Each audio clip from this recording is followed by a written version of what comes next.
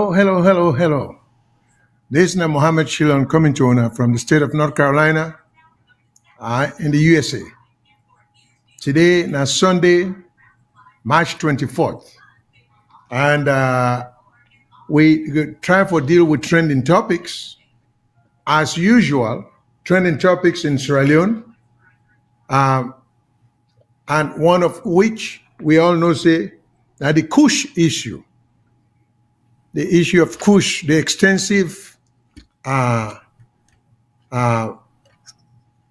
effects, use, and everything way to get on the country reputation, the people of the country, and then the thing is becoming. We're going to show a brief picture or video of even how the thing become generational now. Not only are we messing up the young people by encouraging this Kush activity, but we are also now it transferred to baby them within the born because the parents they or the mama them where they use Kush, the beginning are being born addicted.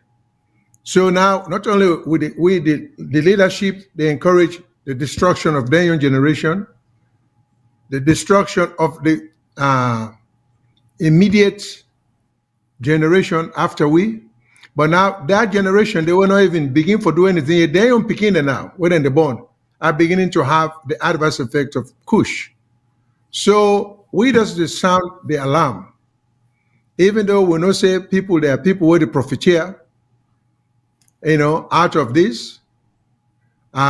We not get the power for make change. We can only talk about changes and make suggestions. So that will be one of the trending issues where we hope we go touch on today. Also, next Sunday, we will be dealing with it more extensively because we will get somebody at the show, another Sierra Leonean, we will be a guest co-host. We go help dig a little deeper into the whole process of the cause and effect of Kush. Because now what you will see to go on at the country, now the effect of the use of Kush, people in the try to avoid, particularly the people in government, parliament, the executive, what we call grandstanding. Because what in parliament they do now, they call folks them around and do. So I call that grandstanding because parliament, in a lot of ways, and the Kush issue have little or no role to play now. But we'll go get into that. And anybody disagree with me, if they want to know my opinion why I say that, this is not for parliament at all. I think it's for the executive and the government agencies. So we'll go talk about that. The other trending issue, now the demolition of property. Okay, as a lawyer, it concerns me both the similarity with the Kush, the effect of the law with respect to the use of Kush, and then the demolition of the property. Them, the two commonality or the commonality between the two is the fact that the judiciary is playing little or no role in then two major trending aspects of the way they go on Sierra Leone. People's properties are being demolished without court order, without due process, without adequate notice. So we cannot allow a system for proceed or continue like that. That's chaos. That's lawlessness, And if we allow that, listen, it benefits no one, even the one who would give the orders for demolish a property them. And talking about that, because I'll be remiss in my comment if I not reference one of the property that's already earmarked for demolition by, I understand, Mr. Sandy, when a minister, or now be minister, then not to be minister, then a minister again. Now be minister under APC, now be minister under and I'll be a cabinet member under the current government, then to be minister under the current government, then they'll come back as minister under current government. When somebody is going in and out like that, for me, the indication must be he's so indispensable that is absolutely needed. But I understand saying I don't earmark some property them and Wilberforce. These are so historic buildings them for demolition.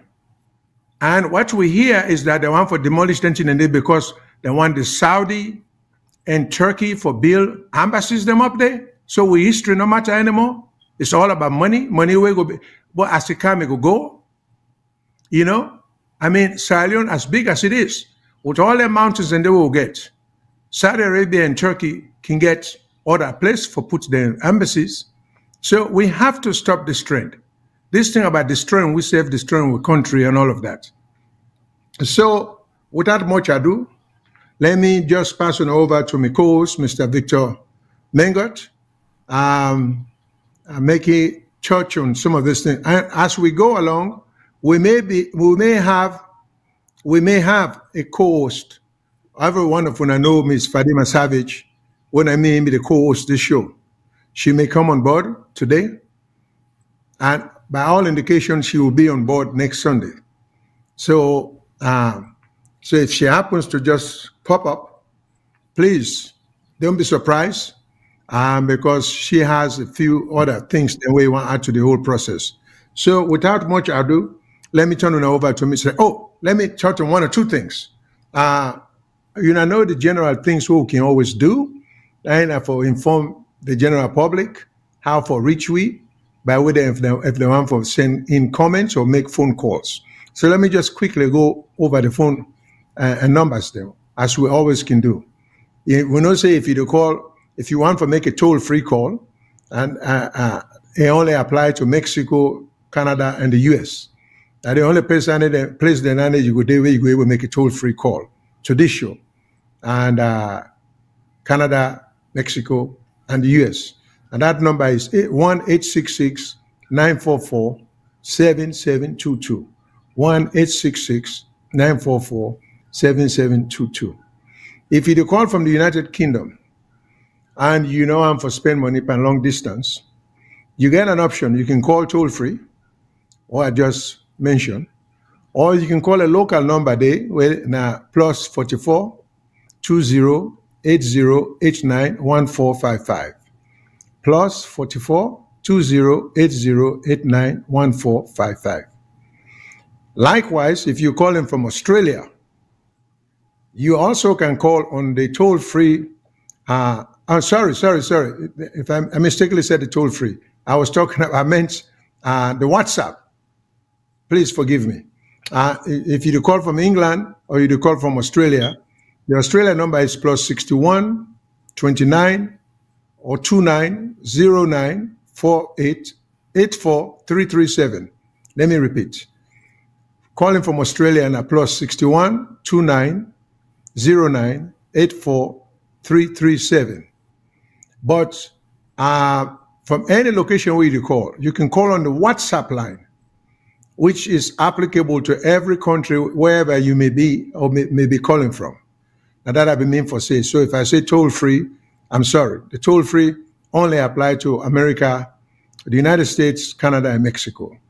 The WhatsApp number will be 1-343-997-5828. 1-343-997-5828. WhatsApp can be used for anywhere except countries that may have some prohibition against using WhatsApp. And because I remember once upon a time, some years ago when I was in Saudi Arabia, you could not use WhatsApp. They just stopped that from anybody from communicating on WhatsApp outside Saudi Arabia. So there may be other countries that you might want to call from that may not have, or that might not have WhatsApp, or they allow WhatsApp to go through. Say something if you did China, that also might be the case. But those are the numbers then for call. We also have a radio station, 91.9 FM. which can be heard primarily in Freetown, Sierra Leone. And in Freetown in particular, you go the area more so at the eastern part of Freetown than the western area of Freetown. But we are trying to expand the bandwidth so it can go not only for the entire western area, but for the rest of the country. We're working on that.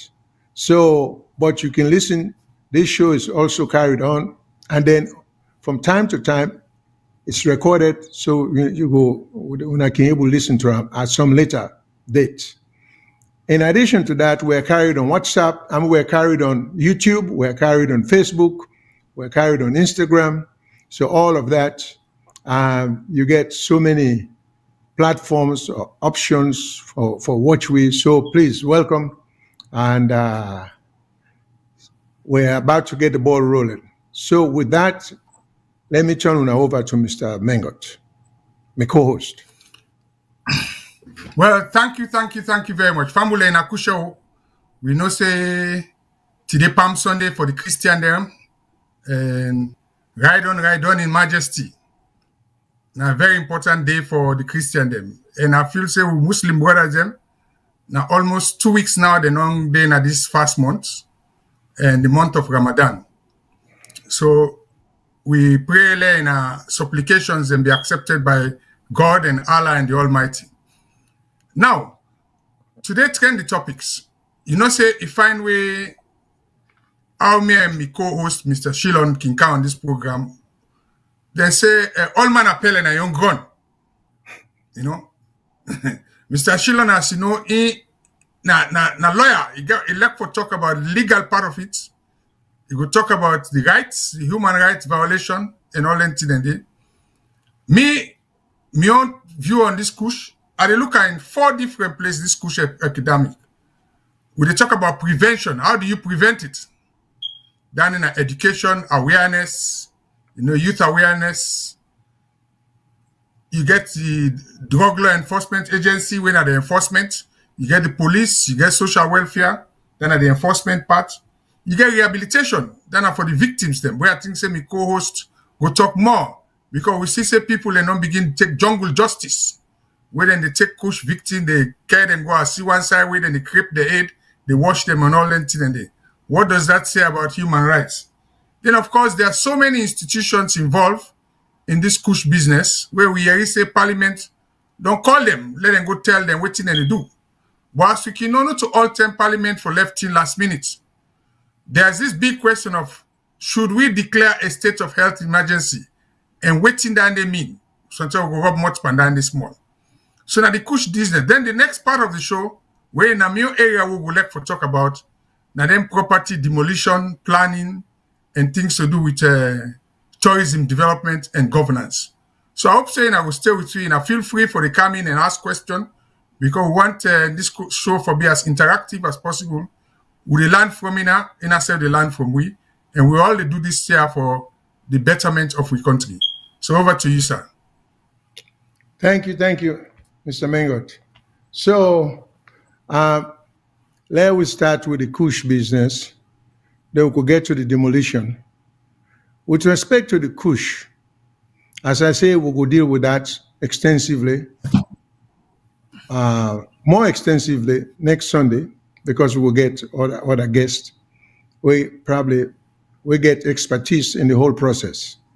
But we will be derelict or reckless in with duty or careless if something like this we get such an impact with citizens them and the reputation of a country, we just glide over them. We'll not try for bring them up to the public, and we know very well it's a trending issue. And this is not an issue we should deal with just one time or twice or 3 times. We should continue dealing with it as many times as possible. And I also welcome disagreements because I've always said I don't have a monopoly on ideas or knowledge. Sometimes I voice out what I feel. And they say reasonable men may disagree. So I don't say anything by any stretch of the imagination, assuming that uh, I'm so knowledgeable that nobody can disagree with me. But I'm saying what I'm saying with the hope that I will persuade people them, I will convince people them. But so feel free, call. I mean, I stand to be enlightened and to be disagreed with. Let's just do it mutually respectfully. Also, I forget to mention, say, with the show already started, we on trend now. You can call, the lines are open. So, in fact, already without beginning, forget some calls. So let me just stop me preamble now and just take a call. Let me see what the person gets in mind. Hello, caller. Is there a caller on the line?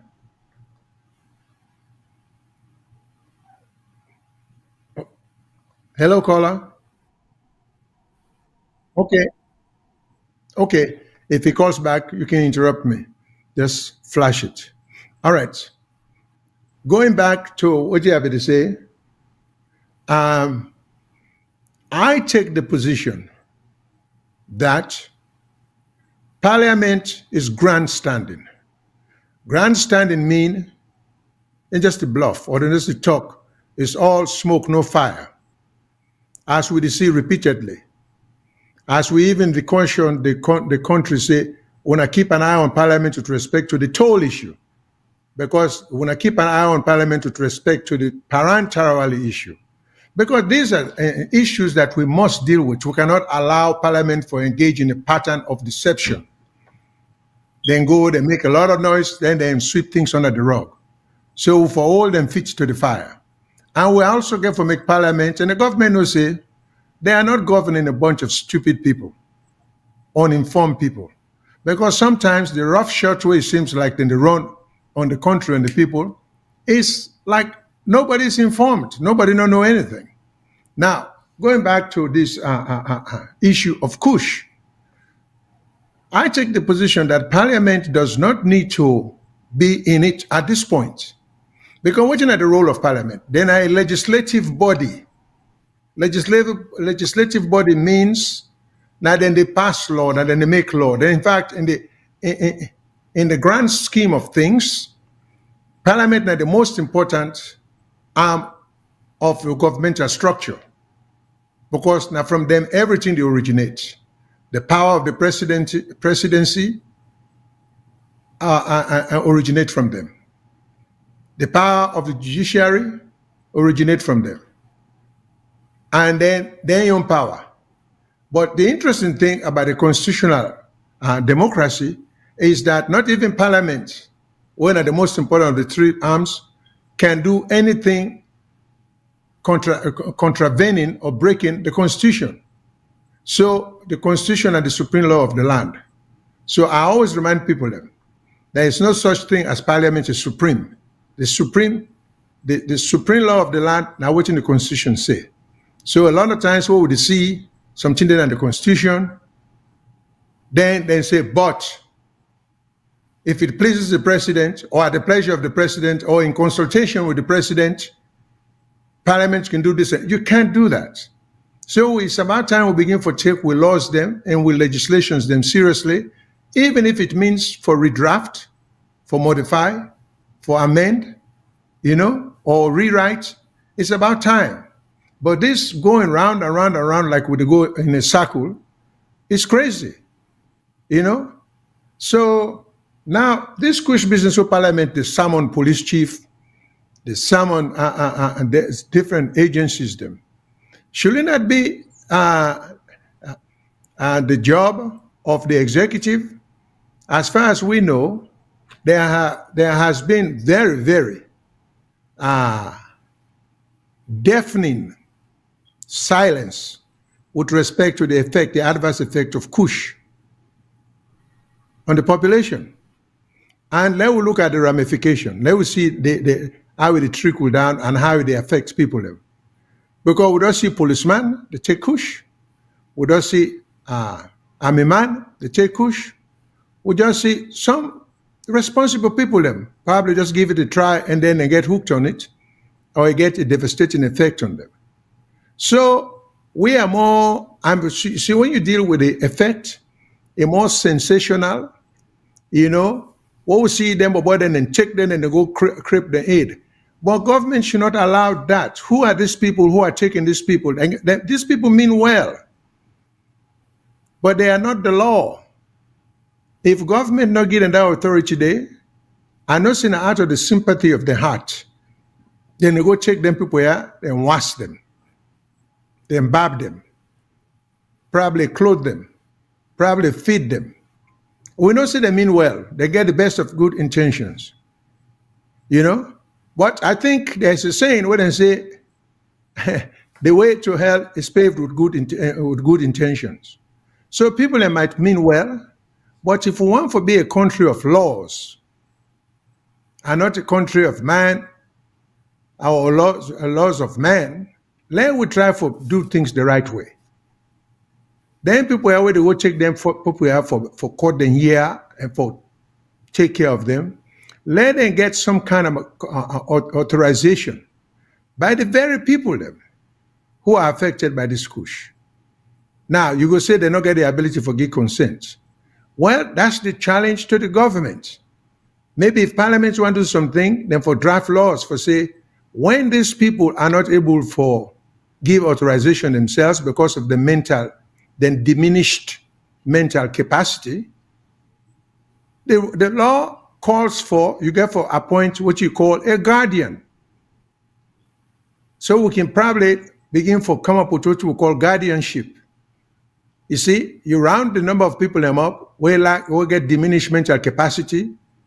We're not even talk about the physical aspect of it.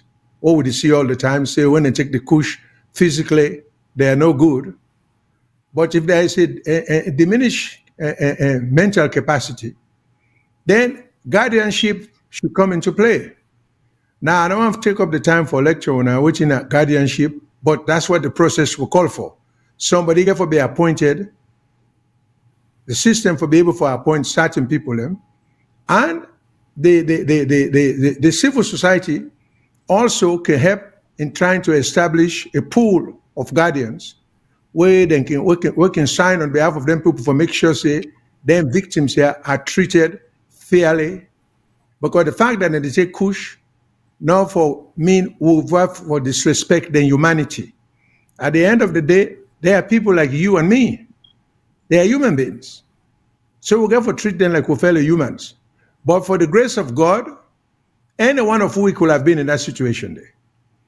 So if you find yourself in a position where you can help, not to take advantage or abuse the people in rights, because the only way me and you will protect we own rights. Now we'll look out for the rights of others, the less protected, the least able in our society. But if we feel saying I tell you reach now we do much, we'll begin for holla. When we reach now we do much, it will be too late, because we don't empower the government for abuse people and rights all the way. So again, we'll get a bunch of lawyers in Sierra Leone, but I hope part of the legal profession not for lose sight of as we train young lawyers in Sierra Leone, lawyers not for lose sight of social events and the effect of social activities on the people. Let me remind you again, say America today we will all talk about, so even though America get a long way to go in terms of racial justice, but they've come a long way. I remember even when I was in high school back home, by the time we finished high school, there were places black people couldn't go to in this country. They were black only, white only. Black man would sleep in a certain restaurant. Black man would eat in a certain hotel. Black man would eat in a certain restaurant. And black man would attend certain schools. And this was just in the 60s. We're not talking about long time ago. Although, yeah, the 60s to now, 50, 60 years, but with respect to human history, it's not a long time ago. Because people like me get sense knowing then things happen. That's not too long ago. But how did it stop? It didn't stop by itself. You get a group of people and what they call philanthropists, people that will get good heart. we say this is not right. What did happen? Just like how they stopped slavery, which was inhumane. Okay, that has always been the case. The same thing happens where you get, and I give this example, the role where lawyers then play. Because I don't know if they emphasize that to the young lawyers they now, or the new graduates in the common law school. When I cannot be oblivious to the injustices that would take place in the country. Because not when our role as lawyers, no different from that of a doctor. You go medical school now for heal the sick. We as lawyers have to make sure say the laws are followed. Okay, so I suggest say what you would see so. Now when does feel say you go law school, you come in, like all it's about is for make money. And I love what people can say, well, I don't like for talk politics. Whether you talk politics or you not talk politics, or you are affected by politics on a daily basis. The price you pay for food, the price you pay for fuel, the services then we get, all is affected by politics and politicians. So it's unavoidable. It's inescapable. So let us begin for face reality. You get for be concerned. You're not going to go into politics, just like me. I'm not a politician. I'm not into politics. I don't want to go into politics. But I'm a citizen. I'm a concerned citizen because there are a lot of unconcerned citizens. There are people who in Sierra Leone will say, listen, as long as you don't affect me, you don't affect me, mommy, my daddy, I don't care what can happen. But there are some of us who are concerned citizens. So as we train the young lawyers, then part of it has to be, let them see what can happen in the country and become fighters for justice, because if we not do so, there are a lot of things with the trend in Sierra Leone which can concern me about the law. When I look, I've been commenting about that the last time. When I look at people being accused of trying to overthrow a government, okay, in November, by January, people are being found guilty. How is that? That is such a serious crime. Discovery alone, in a case like that, when I say discovery, meaning information where the government forgive the defense. And the defense, the motions they went in for file, for suppress, motion to suppress, and all kinds of motions them. What we call pre-trial motions. That alone could take 6 months to a year. And people are on trial in 2-3 months. That's unjust. We are not taking the rule of law seriously. The justice system, the law and the lawyers. Okay? Because it's a very, very, very serious crime. And when we say somebody lawyers are going to court already pleading a client guilty, 2 months after they've been accused, there is no challenging of the circumstances under which confessions were made, whether they were done within the law, how were these confessions obtained from these people, whether the confessions were coerced, whether people were tortured. Aren't we concerned? And if confessions were made under suspicious circumstances, the defense attorneys are then job down there for file motions to suppress. And all the motions then by the time the court rules on them and then they go up on appeal, it will take about a year. And people are being tried and already convicted. I mean, I call that injustice. It's unfair. It's unjust. So we should be concerned. And people like me, having studied law, now one of the most advanced countries in the law, and having been exposed to what I call one of the most sophisticated legal system in the world, both in terms of courtrooms, law schools, process. I think I would be derelict if I don't bring the observations they have forward. And I'm not the only one. Once upon a time at the United States, we get what you call Association of Sierra Leonean Lawyers in the United States. And we get a very active association. But hey, um, the Bar Association in Sierra Leone show some kind of resentment, resistance. We'll try our best for work with them together for the benefits of the country. But the powers to be within that circle, they were just uninterested. So that's well and good. But I don't say with some of we can't continue to fight the good fight. So my concern about the Kush situation is the abuse of people in human rights, people in civil rights, people in constitutional rights, you know. And then civil societies, what are they doing? The Bar Association, what are you people doing? You know, now the other day we already say them go bear, and I think there have been prior incidents to before that, but then go bear about 38 people who died as a result of Kush use. How do they know that these people died of Kush? Was there any post-mortem? You know? And if there was post-mortem, who were present to represent the interests of the victims? Is that how we want to run the country? You know? I mean, there's so much going on, we better take things seriously. I keep saying, for land book, it's one thing forget boku diploma you put on at the wall, where American can get a phrase. Then say, your diploma know what the paper is written on. Because we see more and more and more of that in Sierra Leone. You know? People in the run car America, yeah, they can go do some short courses in Harvard, in Georgetown, in Yale, in University of North Carolina, all then top-notch universities then there. Just for go and put paper on a wall and say, I get this, I get that. I get PhD, I get LLM, I get this and that. But show me what that education they do and put in you for enhance or improve the betterment of people. That's why we're all the land book. Oh, that should be the idea behind it.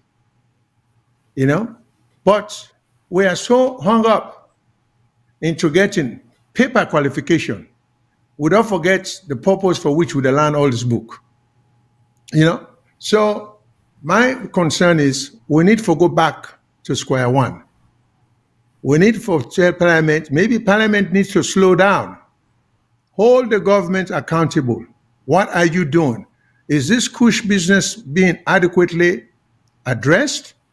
Why has it? Look at the reputation. Now, we have become infamous for being the Kush capital in the world. We've become so unpopular now. Guinea is complaining. Liberia is complaining. Gambia is complaining that we the export Kush not in country. I mean, how can we be proud? I don't know about, I know there are certain Sierra Leoneans, I know that for sure. They are prouder of being APC than to be a Sierra Leonean.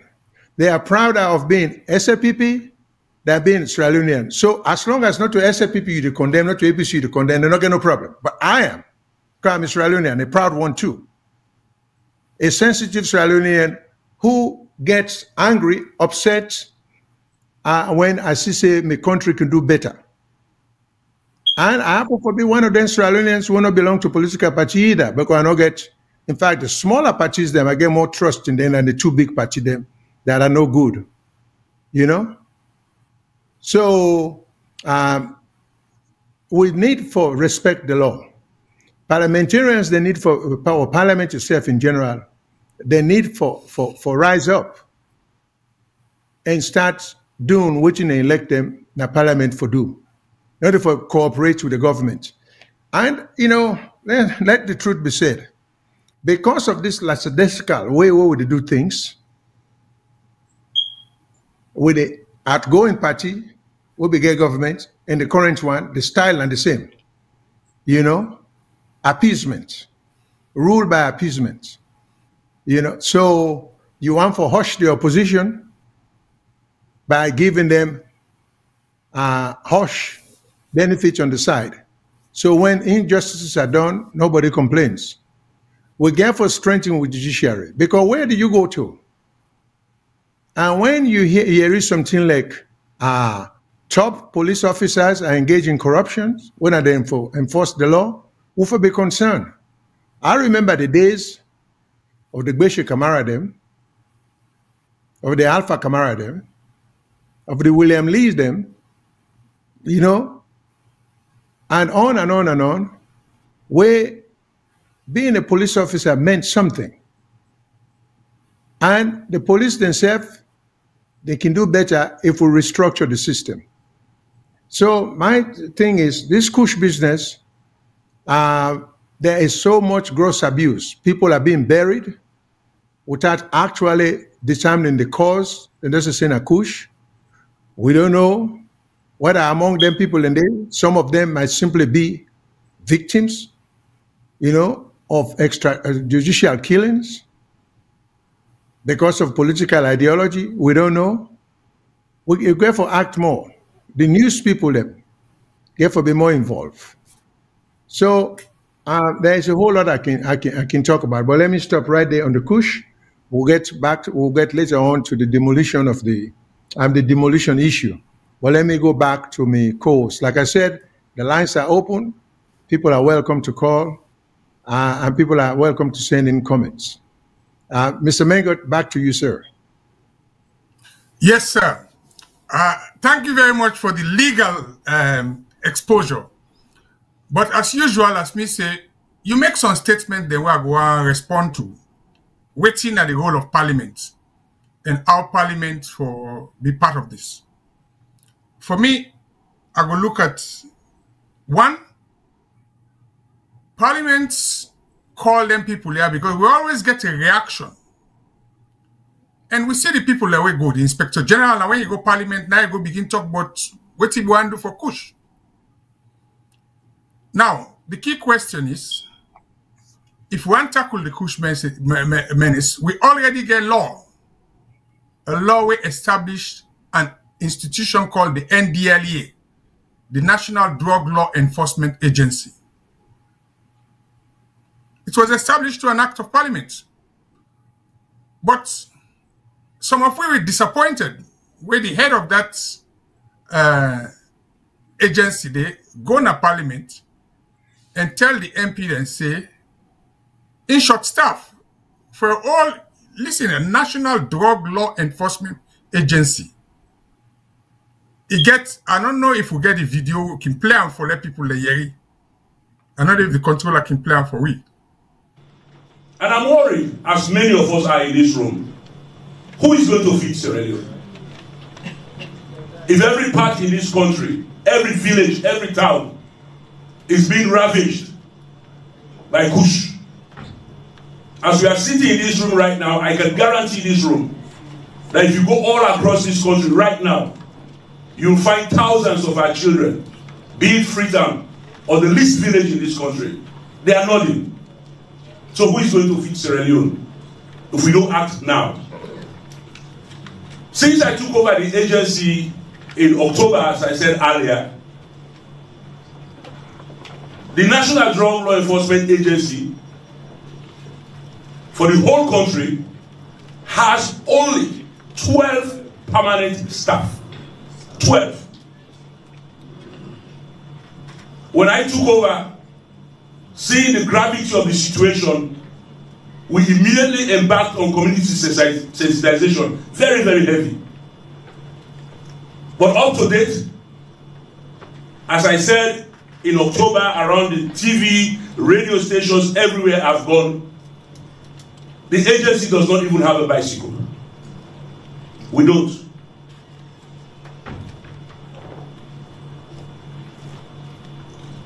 Even electricity. Thursday, before I left the office, out of my own pocket, I paid 1 million just for us to have light in that office. So it is something I'm very, very passionate about. And I'm ready for this fight. Night, day, I'm a former military man. I'm ready for the fight. All I'm asking for, let the requisite support be given to us. Then as head of the agency, if I don't fight,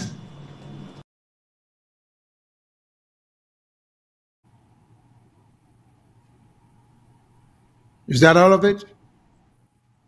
Yeah, I think that's all of it. So limited in terms of resources, human resources, resource capacity, as well as resources to be able to augment the work in that center. The Ministry of Health, NDLA, the Ministry of Youth, and of course the Ministry of Social Welfare, we are very ardently working to make sure that we work. But unfortunately, we can only host about 50 for now. If you check the records of the Ministry of Social Welfare, we currently have over 300 young people brought to the ministry by their parents who are on the waiting list. And this is just eyes, professionals that are calling the lines of NDLA, the Ministry of Social Welfare. What is it that you can do for us? Unfortunately, we cannot do everything. But working with our colleagues, honorable members, again yesterday in Bo, thanks to the IG, your inspector or the AIG there, AIG Kane, yesterday again intercepted a large amount of kush. And that was a major issue. They are working their ways out. But what do? We take them to the rehabilitation center. We have things that we know we want to do, but we are restricted to do it, we are constrained. The key thing for us as professionals now working together, how are we going to reintegrate them? What is it that we will do? Do we have the skills to be able to reintegrate? Do we have the resources? We have the political will. We have people who are passionate about it. But the problem is, where do we take them after they have been rehabilitated? And as I talk, Sierra Leone does not rest in the western rural or western urban. We need more centers like this. We need nurses. We need mental health nurses. We need therapists. We need social workers. We need doctors. We need psychologists. Just the first center that we have launched here, we've worked. I want to leave that to the Ministry of Health to be able to give us the story that you really need to hear. It's better you hear it from the professionals. But the constraint is something that we have to look very, very, very clear.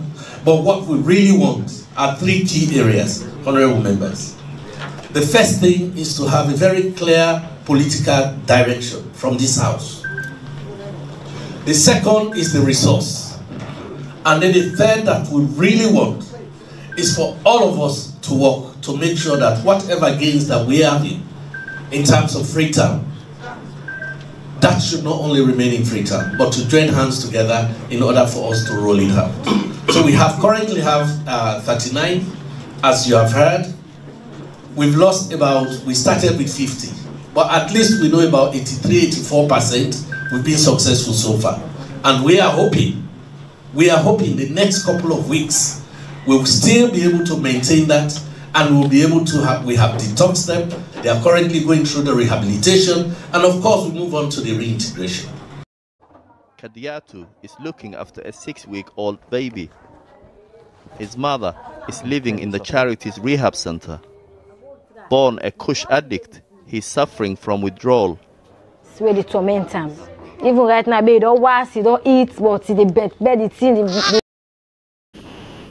Yes, go ahead, Mr. Mengo. Now, from what we talk, there are two parts of it.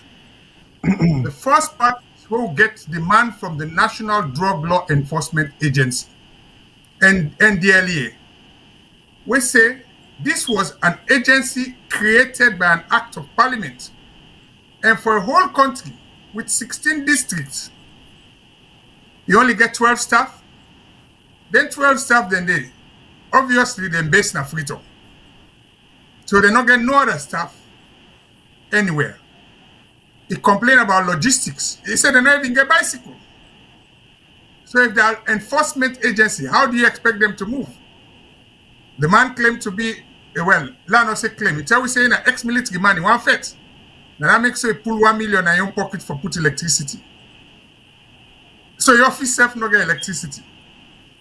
But all the we talk, let's go pan the key issue, they talk about prevention. And let's look at one area where in a new area where I can explain to people like some of the lapses, the institutional lapses. Now when it comes to border security and border control. Border security and border control. Because how the Kush, where they don't accuse, we say they go through Guinea, they go through Liberia, they go through Gambia. They never go by air, they never go by sea, then they go by road. And there's an ECOWAS protocol and joint border operation, which means, let's take like we border them. The two main border them for go Guinea, you get the one at Balamuya. For go Liberia, you get the one at Jendema, we call Bowater side. And so Liberia, they call them Bowater side. We are a member of ECOWAS. This is another lapse. We go sign treaty, we get them protocols there. There's an ECOWAS protocol on joint border operation, which is for trade facilitation, prevent human trafficking, prevent drug smuggling, and prevent contraband. For God's sake, up till now, we don't talk about how to get a joint border operation with both Guinea and Liberia. We all know the Yenga situation. We not do until today. Me then I also, as Mr. Shillong can tell you, I don't wear many hats with me transport and logistics. I was one of the author of the ECOWAS manual on joint border operations. And when they do border operation, you get sequence of controls. The agencies, the way they did it. So which means Sierra Leone and Liberia, Sierra Leone and Guinea, we don't forget joint border operation. Because when you go through border, you get processes and systems for individual. The first point where they go through, now immigration. For sure say, Yebukam. Now, ECOWAS, we don't get a common identity card. We now, you never even use passport. That biometric identity. So after immigration, the next part where they go, now customs. Any goods to declare. Right? After that, now the sequence of control that they talk so now. We after customs, now that then now you go to NDLEA, National Drug Law Enforcement Agency, which means with them forget staff na them border points and they. Then for even get patrol, surveillance. Because na through border them, the drugs and the pass. After that, you forget what to get photosanitary.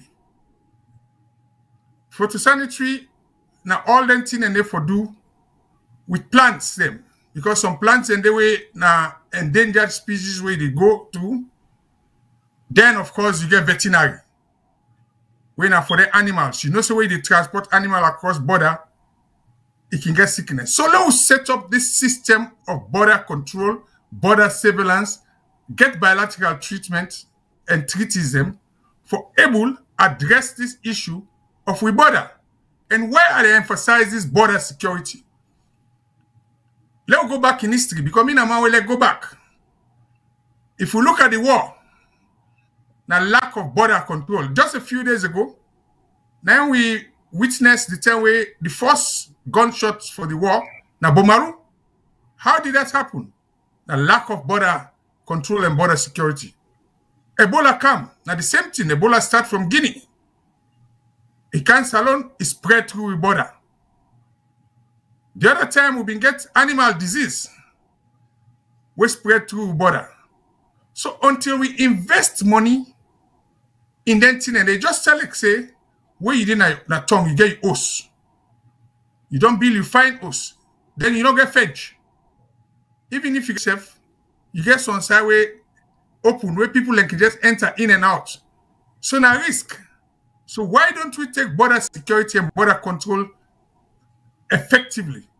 And all the agencies, most of the agencies are under one ministry. When are the Ministry of Internal Affairs. Right? Because police, they're under Ministry of Internal Affairs. Then, of course, you get another ministry when finance, NRA, National Revenue Authority. Some of them are when are they customs they under, because you get to go through customs. And then they look for them contraband. You get immigration, where they inside under internal affairs as well. Immigration will go brother and sister the way they do temple run. Where they go for car from the grassroots now, they look for greener pastures, which is very ironic. So that emphasis on border security and border control, and also when Parliament approve an institution, it is their role not to get crisis. Because there are two ways, because each parliamentary committee there for every department and ministry. Then for call the ministry, then they oversight committee, then they are special, I can mention, then get for look into the policy, administration, finance of the ministries then. So even when they can budget, especially when internal affairs minister put budget, then they look budget every day. Then we must put budget for NDLEA. So now that's the parliament for ask questions. Say, boy, this important agency here, National Drug Law and Enforcement Agency. Now this is not the budget, almost not the budget, so they don't give them. Somebody write, Mr. Moderator, those facilities are non-existent in all our so-called cross borders. They only exist on paper. Don't waste your breath. Yes, the usual. Somebody said, I don't waste my breath. But we are here to point out lapses and what should be done. That is why we are here. Another say then we get laws them. We get protocols them. We get ECOWAS protocols. So that's the first part. The second part where the second speaker talk about, now the one we come to rehabilitation. For God's sake, the rehabilitation center we didn't get. It only there for host 50 people. 50, just 50 for the entire country. And as we talk, we don't get Commerce Place in Salon, College of Medical and Allied Health Services. He's talking about training nurses. He's talking about doctor. For one time, we only know of one psychiatric doctor in the country. We don't die recently, Dr. Naim. Naim been there for a long time. In fact, people they make joke about it. Say, you don't go see Dr. Naim. So since Dr. Naim, how many psychiatric doctors we don't get? How many psychiatric nurses we don't get? Then we get the College of Medical and Allied Health Sciences. These are some of the things and the training with them for they provide. Not for just go train no more. Train, as you say, train for look at the needs. We get for do needs analysis. We institution and get for do needs analysis. They get for know the people that way then they train. Who side they need them for go work? Who side at the gap? Encourage people them. Give incentive. We get people like WHO then go help we for training. We get other philanthropists, as you say, the Carnegie Foundation, all over. So now for put things together. Then he also say, now three things they lead for do. He talk about political will. So when you talk about political will, it come back to one issue I want to talk about. Leadership. The president is both the head of the executive and a member of parliament. There's this big debate coming on now. Then they say whether we forget a state of health emergency. What does that mean? We get over COVID. Forget a state of health emergency. Parliament get for be involved. It means say the government get forget a statutory instrument. What's in a statutory instrument? A law. We say na so thing we want to do. These are the resources we want to put into the whole thing. But now hold on there. I think so we'll get a caller on the line. Lord, listen to a caller. Hello, caller. What's your name? Who side you call from? Or you don't necessarily have to tell your name, but who side you call from? Hello, yeah, Mr. Shilon and Mr. Mengot. Good afternoon. This is Abdul call. Welcome. Yeah, I just want make me submission on this sensitive and very important topic on this push. I think now for the past 7 or 8 years when I think some time ago you invite the psychiatrist doctor we may even in a really educatory on that. I think to say a combination of various factors. We got just as I used just now that government in government house, we always believe in we are reactionary instead of being proactive. Because this thing you don't do simmer beneath the surface for quite a long time now. And our way you don't explode now. And you see government officials, even the parliament, they scratch their heads or find solutions. Just like when argue, this is a combination of, I believe, say, affect this threat, now all hands on deck. Now a combination of everybody for collaborate. But government gets to take the lead, just like Mr. Mengo just rightly say, the political will for day. Because look at where the officials say.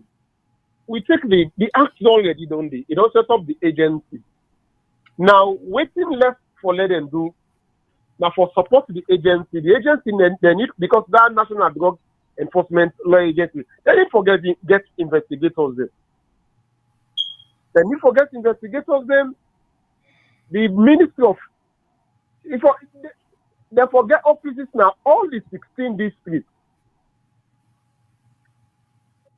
manned by officials. Now the border, manned by officials. And with this 12 staff where they get, an officer to them able for first defense. With the Ministry of Social Welfare. The Ministry of Social Welfare, just 50 for your whole country, the rehabilitation centers them. It is small. We need rehabilitation center. All the districts for rehabilitation centers there. Because after that rehabilitation, and the minister make mention say after rehabilitation, what next? We don't want to let the beginning and go back. When them young youth there, then go back for go take the drug. Then after rehabilitation, I just for reintegrate them. Government, we don't say they don't set up civet centers. When I don't go to them communities and they, because when I go for the proximity of them civet centers and they for attract them, you say when I go to the communities them, when I get for involve the traditional leaders them, when I get for involve the religious leaders them, when I get for involve the councillors them, the local government, all them 16 districts and they when I build civet centers and they encourage their youth and they after rehabilitation for let them go there for go learn something. And if possible, they give them small stipend and give them lunch. By so doing, we are able to attract them for making them stay there for work. And government need for recruit psychiatric nurses. Because we just get one psychiatrist home in the whole country. We need psychiatric nurses. Because you need the counselors. We need counselors. So government get to take the bull by the horn. Government gets a great role for play if they really want serious for let affect this threat there. Because the threat now them for take the lead. We have been as support. Everybody get for support. In your little way, we all get for support. Every nook and cranny, we all get for support. But government gets a bigger role for play. You see, the rehabilitation centers them there for multiply them. You get 300 with the weight. Then you say on just 50, now on able to accommodate. That is so minute. They need for replicate them. Una build more rehabilitation centers then. Una recruit more social workers then. More counselors then. More psychiatric nurses then. We need more of them at the system. If the psychiatric nurses then people you get students when they go in for them, how would I get for make that attractive for their students when no one go for certain course? Say, okay, well, we will go now this and this, more allowance for them to be able to do psychiatric nursing. And this government get for the bulwark that government in hand day. Because all others where they support, be it NGO, be it traditional leaders, or be it religious leaders, or now government get for take the lead. Just as una rightly say. I just say for lab, make this submission as so far. Thank you. Thank you, sir. If you have more, please call back. We'll greatly appreciate it. Let me take another call. Hello, caller. Please tell who side you call from, and if you wish, you can state your name. Hello, viewers. This is Omar the call. Hello, Mr. Omar. Welcome. Okay. Anyway, thank you for the program. I thank you for the program. First of all, Law say the fight therefore be serious. But what you know for encourage jungle justice. Certainly not to banana public. You know, we're not in a banana republic where before say everybody can do what he feel for do. We know see yet the way the condition done in that country bad with drugs. But for say you they see youth man, they go gather, then come to youth man, they climb back the head, we not reach that level they hit. We don't reach. let them discourage anybody to do that. If they want help, if youth man they want help, let them help for go around the spread message, peace message, spread message against Kush. Then go other way than they do rather than for go and get at and competence script their head. I don't know who that give that power they. Then one thing again, what we can look at now to the agency we responsible. The agency we responsible, I feel say the government, this government, will empower this agency by all means.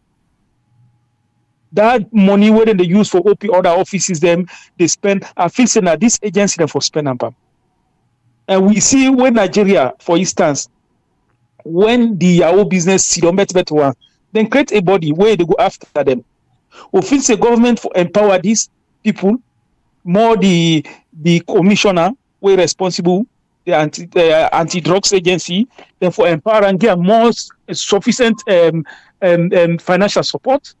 Make sure say it build in team very well, and if possible, let them allocate some CIDs, not only police into uniform, but let them make sure they allocate to CIDs, particular force where before say ain't go there with them for make sure say enforce the law. Facing that one for see. One we see offices them, one we see government office the way responsible for do particular job they do. They see that they do rather than would they see some random civilian they are go and gather them competent and street they go and bab them way not necessary.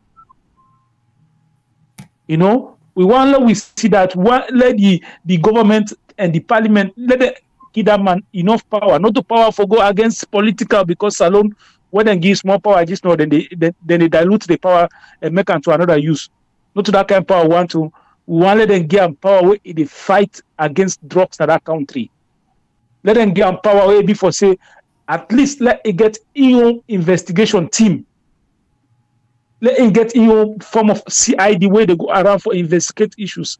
Because most of the time the way something happen, if they say that they sell drugs now, before ever the police then they can the people are run away because they know say that way they can they say uniform.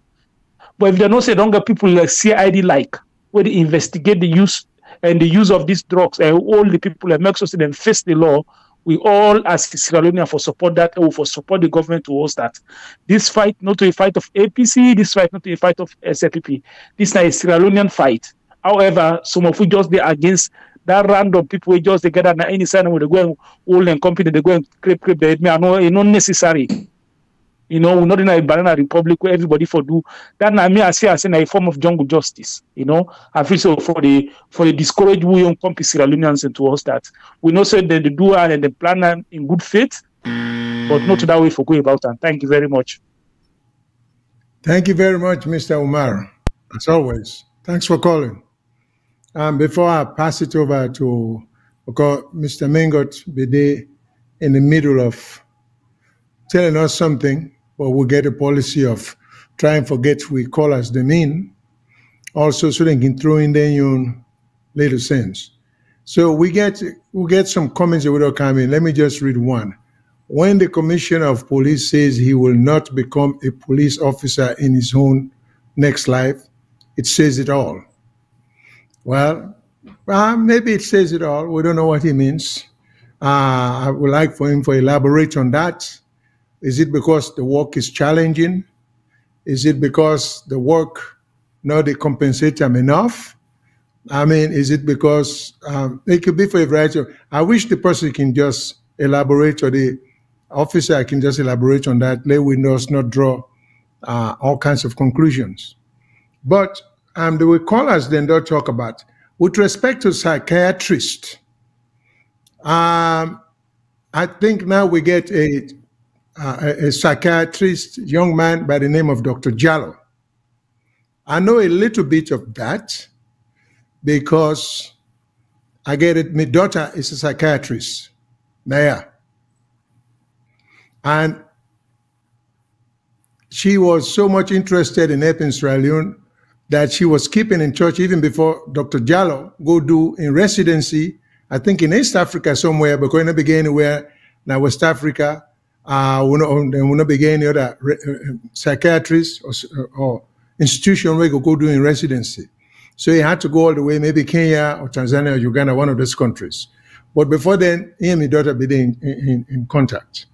And so they said, Dr. Jallo now, the review over the about the Kisii Mental Hospital is that it's very well run. Patients are seeing some benefits from the treatments. Patients are becoming very close to normalcy. So it was good news, and that was told to me by my daughter. We don't go there, we don't visit there, we don't talk with Dr. Jallo, we don't see how they handle things. And this is an American trained psychiatrist who lives in the United States. So if he come back and say, hey, they are doing a great job, I think they are doing a great job. I say Dr. Jallo is doing very well. That's one. Two, somebody mentioned psychiatric nurses. Well, first of all, we'll have to figure out, do they, and then they teach nurses them anything in psychiatry? Because to be a psychiatrist nurse, may not know how it's done in England, because then Mr. Mengot go educate you on that. But now, if you're going to be a psychiatrist nurse, you are heading towards what we call nurse practitioners, and a specialty, you know, so you can substitute for a psychiatrist when a psychiatrist is absent, because it's a specialty of its own. So if we get a psychiatric nurse, to get a psychiatric nurse, the nursing school then get for begin, or the medical school, or particularly the nursing school get for begin teach psychiatry extensively, so nurses then will specialize in that. Because if that don't happen, we are just wasting with time again. And also, then in the institutes then, because for a long time, mental illness in our country has been extremely neglected. You know, we see Christmas and they pass up and down and treat. They don't want to get any kind of medical or mental treatment. We don't think, we just take that as a way of life or something we would see all the time. But this also are some of the things in which government is supposed to do. We have to care for the less fortunate. This is the thing I see in we governments them of today. They just don't have feelings for the poor. They just don't have feelings for people. They only care about themselves. I mean, they're not even concerned about the less fortunate. And this is common. It's common in this government. It's common in the Ernest Koroma government. It seems to have been common in the previous government. Tough luck if you happen forget the mental situation. And then, of course, a lot of times we can get dementia mixed up with craziness, because we not try for educate with people then when somebody begin get problem for remember stuff or talk out of order, we begin say it all crazy, it all lost in mind. And we get this simplistic approach where we forget out of. As soon as somebody becomes mentally sick or in the waka, they talk to himself, or at the waka alone, all time of the night, then say, now which they know which am. Now somebody don't do them. We always get the person that see devil. We need to get away from that. Because we read a land book. Now we for educate with people then. Say, not to every time, woman gentry, they get run show, they get devil. Well, if not so, kind of America, let you see people and we watch 200-300 billions. We're not talking about millions now. I go like for just cross paths with the devil we didn't get. We'll make them make all that kind of money there. This is not laziness in with thought process. We don't want to try to think hard and think critically. So then over the left, you know, not devil, not run show, you know, we really get for educate people more, and we get for show some interest. When they make you, to me, when you are made a minister, your first order of business now you go care for the people them where you then put you in charge of. And that goes for the least person to the person at the top. But we get so much problems there in terms of how would it, well, like I've always criticized, first of all, would they put people in a position who don't qualify for the position? I mean, there are a lot of challenges I can pose. You get some ministers with PhD, but they're not qualified for the position. These are well-educated people, don't get me wrong. You don't get a PhD by just fooling around. These are tough stuff, you know? These are well-educated people, but they are being put or assigned the wrong jobs, and they themselves are falling for it because they just want to impress the public. They don't want, I mean, PhD now it's a specialization. You pick a particular field where you create expertise in. So why are we having so much problem in resolving problems? This is what I don't understand. You know, they are making a mockery of the system, you know, of educational process. So that's what infuriates me. Because they say to whom much is given, much is expected. You cannot have a PhD and you run a ministry as if you finish from 3. No, you know, that is unforgivable, and we call it as we see it. So then with PhD holder wanted to rise to the level of education, we call them out. And when we give PhD people a job, now go take an engineer, you make a minister of education. Then you take a sociologist, you make a minister of finance. Then you take a PhD in physics, you make a minister of external affairs. What is all this? This is rubbish. Because none of these areas where I don't call so, if them position, if you get into them PhDs, then they then qualify for. They are not. And this is a wonderful problem in Sierra Leone. So in a political patronage, we just give position to people and for the heck of it. I mean, there are some individuals I can name. PhD holders in our government who are not qualified to run the ministry when they run. They're just not qualified. I'm not saying they're not educated. You know, not to them feel that one day. They're not going to contribute anything to the ministry when they lead. You know, and there are some positions then where you don't necessarily get for qualifying, you go fit in another position. There are some professions, you know. But we they say all in there, for let we begin to understand. Because we only deal with effect, we not deal with causes. This is not the problem. Somebody talk about jungle justice. That's what I addressed earlier. You know, we call it vigilante justice, jungle justice. But the rule of law, now for prevail. People don't forget that part there. For those who round up people, them shave their head, take them, go wherever we don't even know. Who's indicating go? Like I say again, the people know what they do this, they mean well. But we don't also see situations where some neighborhoods then say, anybody who did in Kush, then go deal with them severely, physically. We don't see, there are videos. The man already is affected by Kush use or usage. Then we come, when I go catch him for begin beat him, how is he going to quit Kush? Is barely aware of what he do. Is that the way, maybe, like using the American phrase or colloquialism. So when I want to beat the Kush out of him, that's not going to work, you know? So government need to be present in with daily lives. Then we talk about how do you, law enforcement. Well, this is a basic rule. I did criminal law for a long, long time in this country. It's a fundamental thing. You want to solve criminal enterprise, criminal activities, you forget informants. Informants. People who hang daily or hang out daily with the lawbreakers. Then. So then when would you use Kush, then we'll tell you the source. When you go to the source, when you arrest them, then we'll tell you who are the supplier.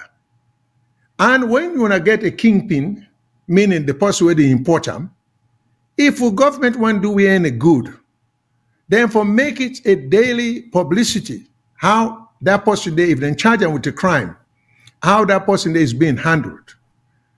We'll get I get an article now citing the police didn't do a good job. They arrest somebody.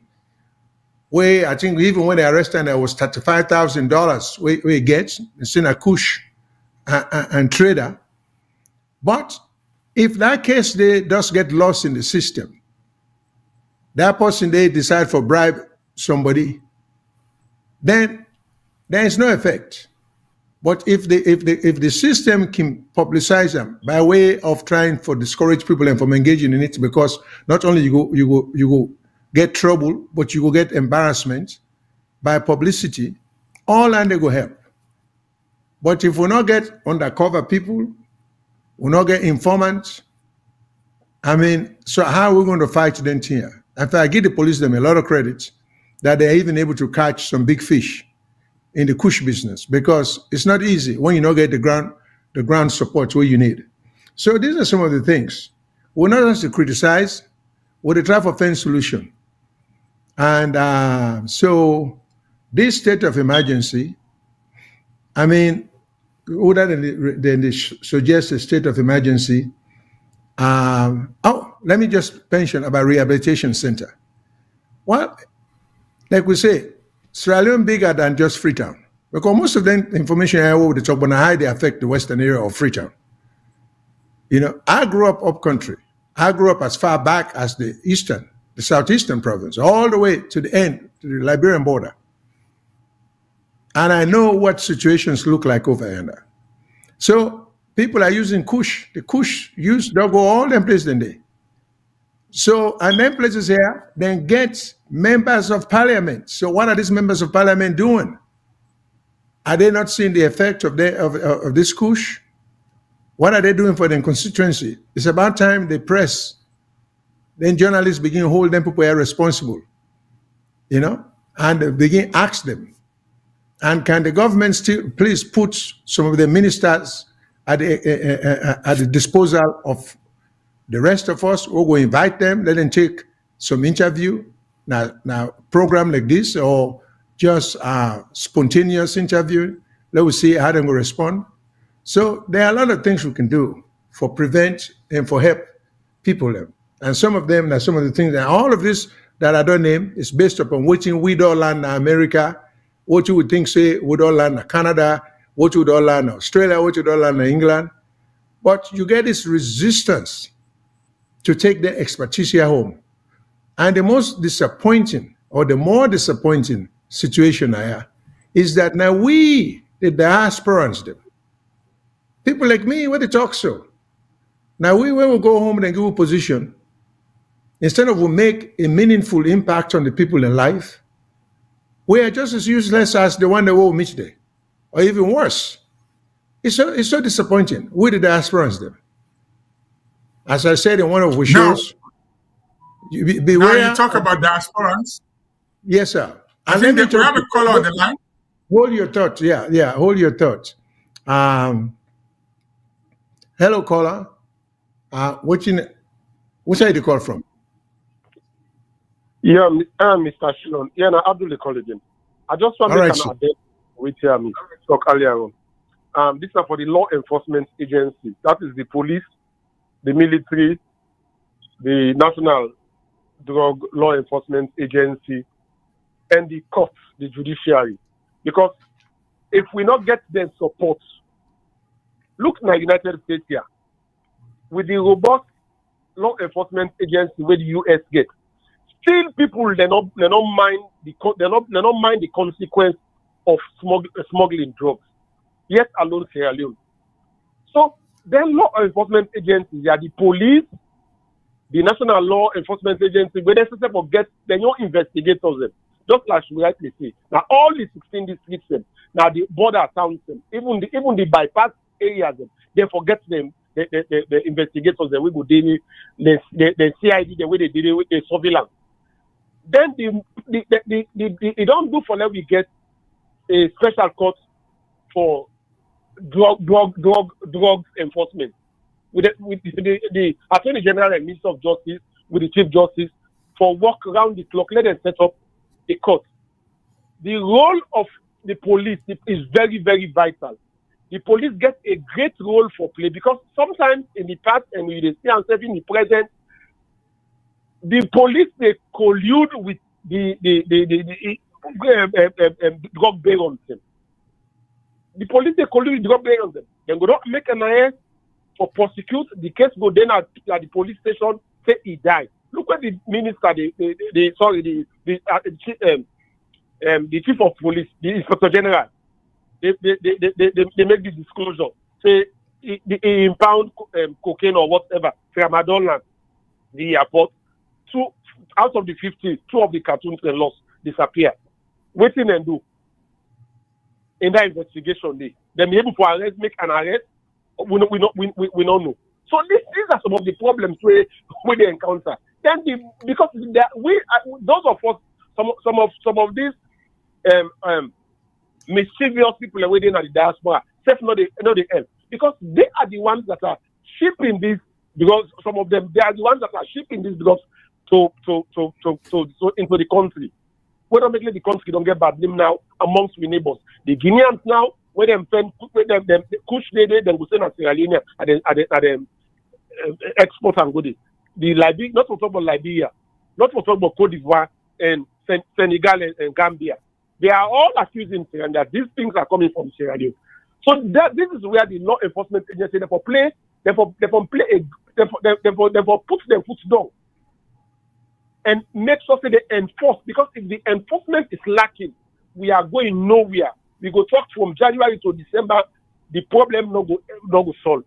So the security forces then get a role for play. The judiciary, let them make sure say them prosecute, and because the people that begin see results.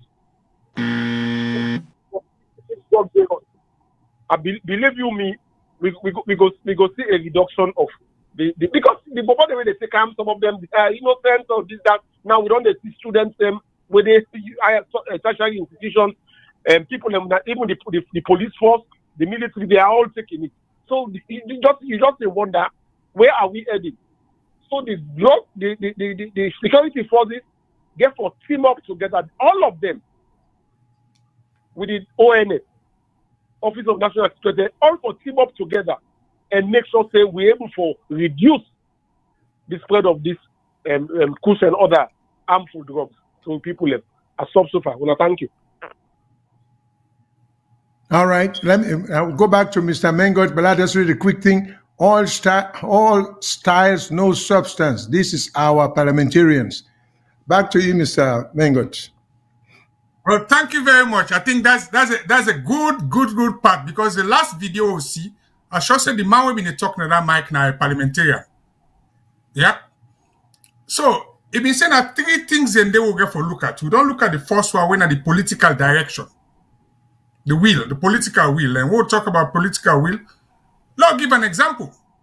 We had a first lady who championed hands off our girls.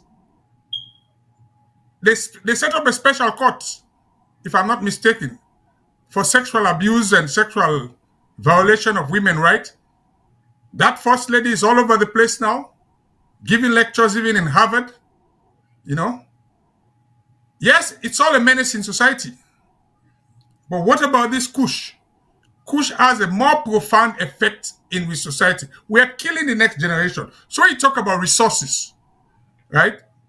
Resources come in 2 sides. You get what you call the human resources, and this government prides itself on human capital development. Resources. Let me start with the human resources, because the man named the things the way they talk about psychiatric nurse, psychiatric doctors, and you mentioned something about a nurse practitioner. Me, when I also, my wife, my late wife, started as a psychiatric nurse. She went into general nursing, orthopedic nursing. She was clinical nursing. And guess what? I'm very much familiar with her. All and there's one lady where I would like for Duff me up to this program. She's called Mrs. Aissata Sise Jallo. We set up the health show. These are people in the diaspora who are making a difference. Why would I mention that lady?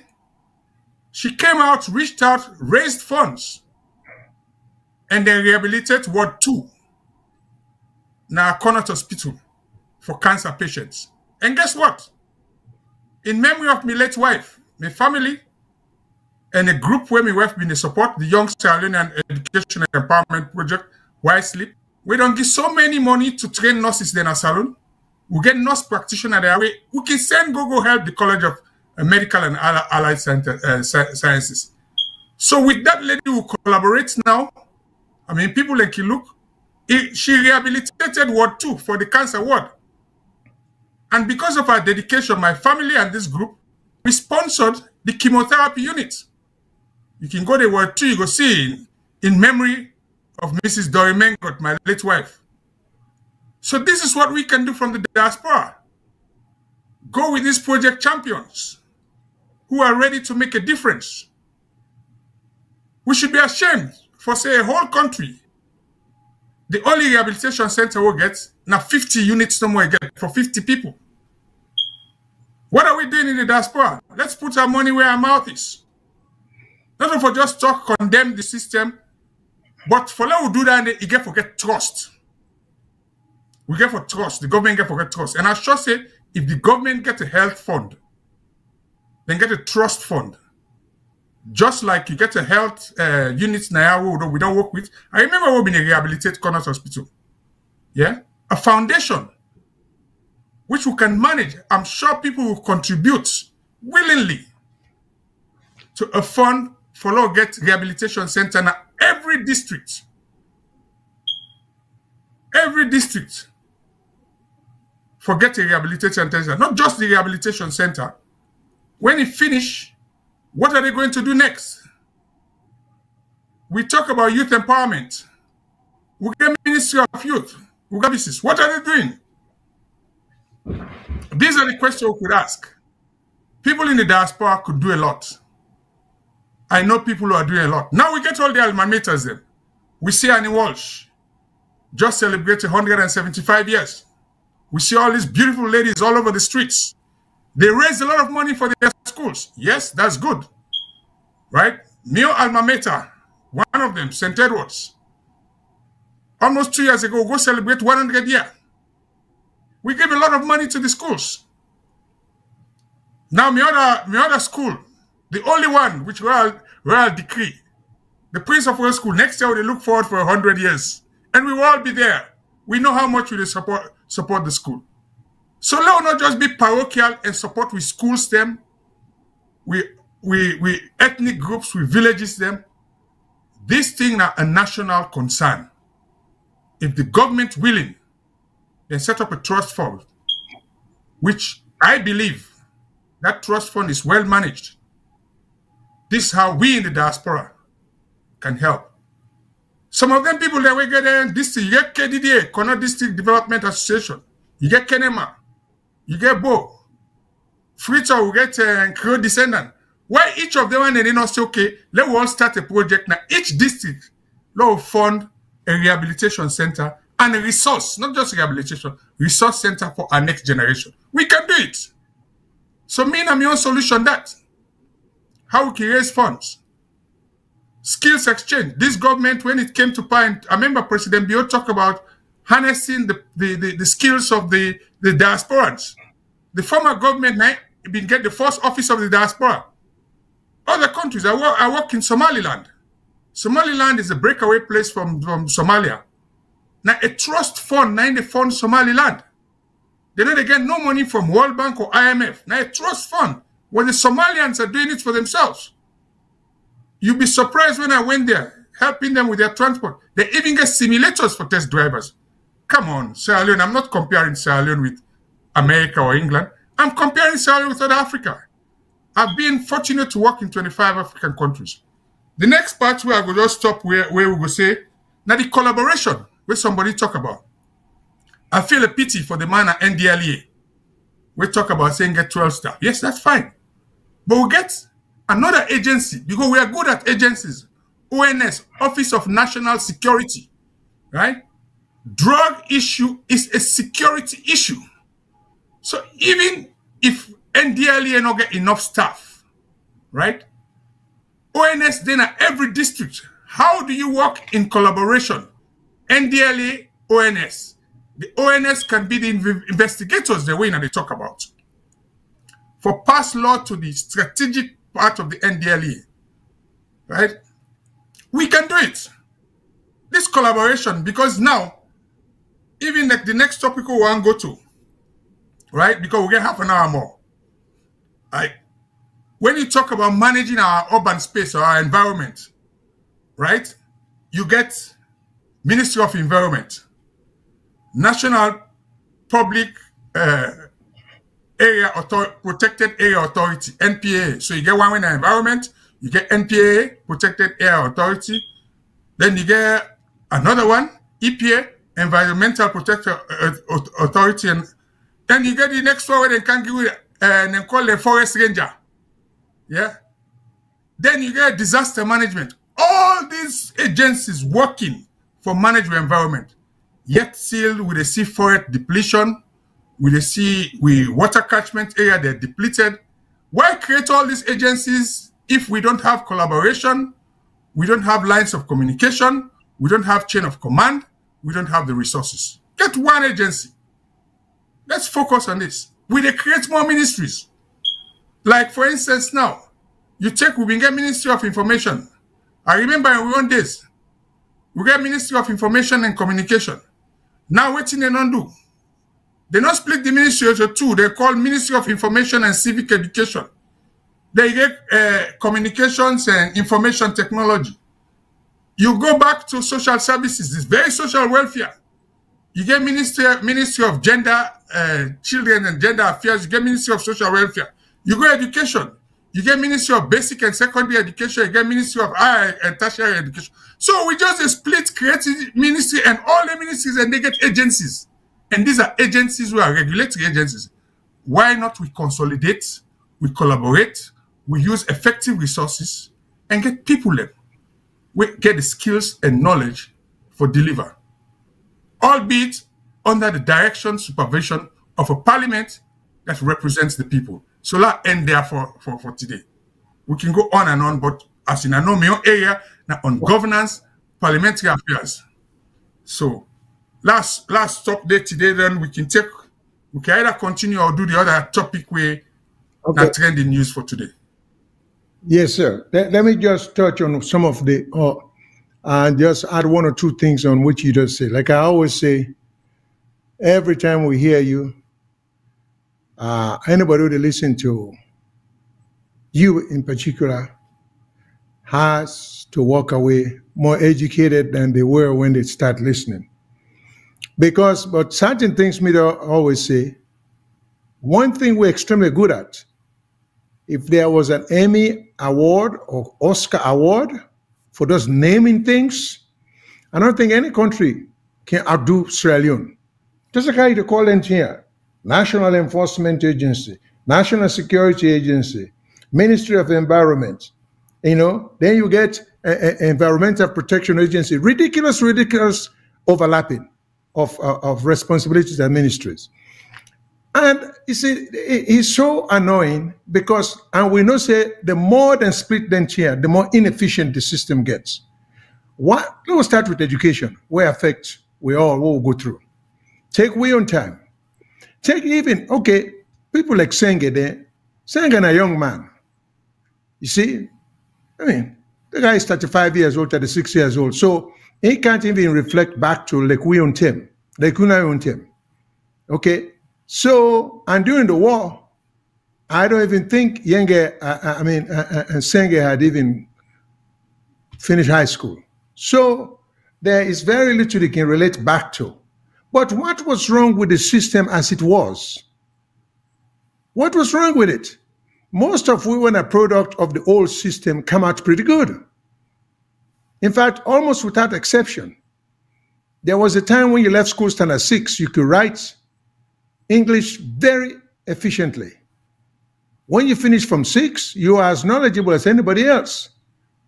And if you get a degree, just a bachelor's degree was all you needed. Very few people had a master's or PhD because it was so unnecessary, because you don't get all the education. It was working. It was efficient.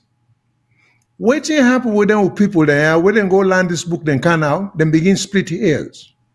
For example, what is this thing about basic education, higher education? Education is education.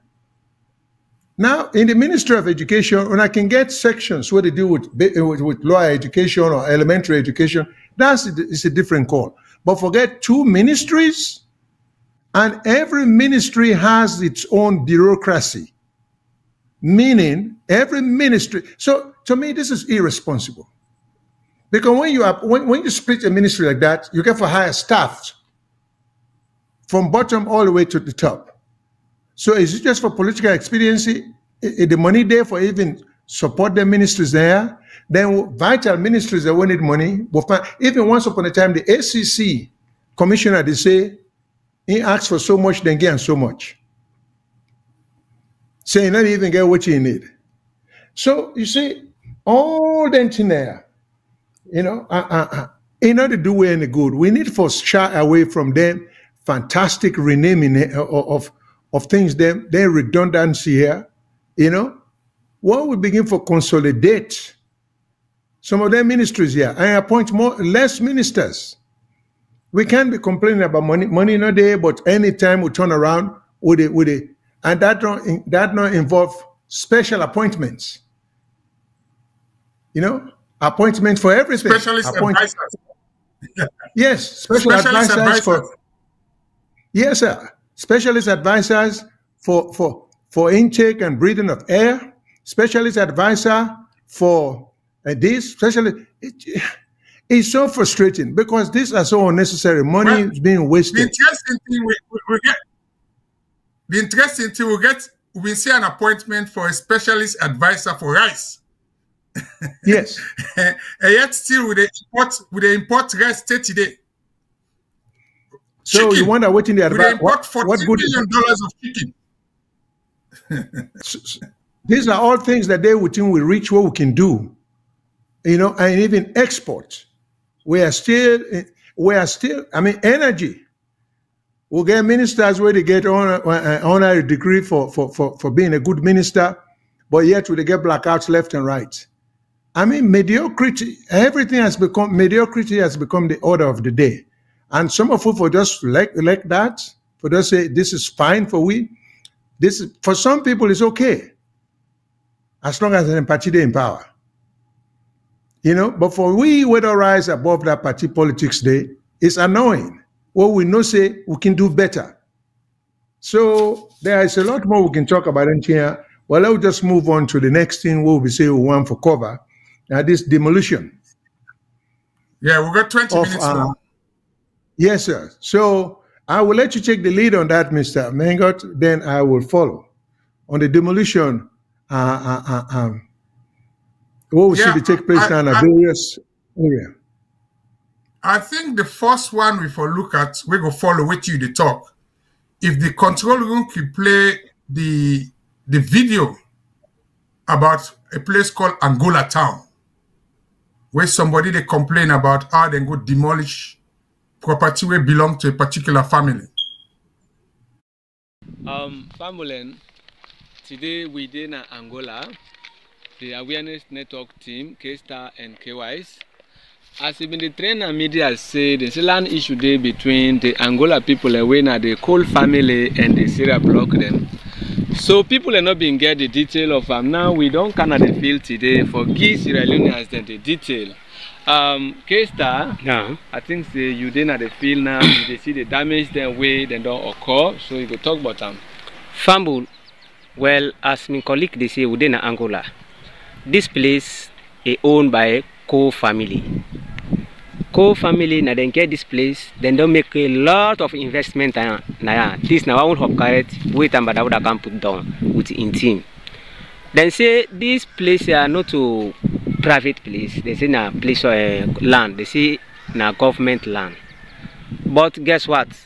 The Cole family then get two ruling on this particular place here where they where they cut off the land. Then satisfy say the Cole family now then get this place. Then rule on and say this bona fide place here belong to the Cole family. Then get the ruling. Now Tamba Dawda don't crap with Papati. It can't take police then, soldier then, they say na ministry nengeya, then come broke na ya. They no kid court warrant, no kid notice. Okay, K-Star, thank you very much. Family, as K-Star they talk, una the scene at the background, the building the way they don't demolish. This na the building and this way people don't, the structures and this way people don't put na this land here over 10 years and above. They don't can destroy all. And this land here, not to so then just afford this land, they not acquire this land illegally, they acquire this land legally. Everybody, this land been done in there over 1950 something, till up till now. Now then days are now, Tamba Dawda and a team from the lands come, they don't demolish all the houses there where people and don't build. And some of the houses then, as when they see Tamba Dawda in signature, then they if they don't sign, say, them people now they get them property, then later a balance back come, it destroy everything. All right. Well, Mr. Mengot, if before you come in, like just explain to viewers that yes, okay, Tamba Dawda is go the director of lands. So I can give you text on the legal point. No, go ahead. Go ahead. No problem. Now, what I'm saying, the Tamba Dawda is the director of lands. The director of lands, and according to waiting the person say, we can't substantiate that, you know. He says some of the documents where the landowners then get, now the very Tamba Dawda now sign them as director of lands.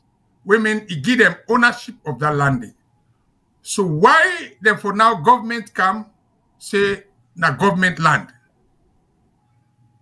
La left hand they let you give you legal take on this because they happen so many times and land issue na issue there. And I know that Angola town there. I know some of people in na diaspora and them they go build na them place then there because you get Angola town, you get New York.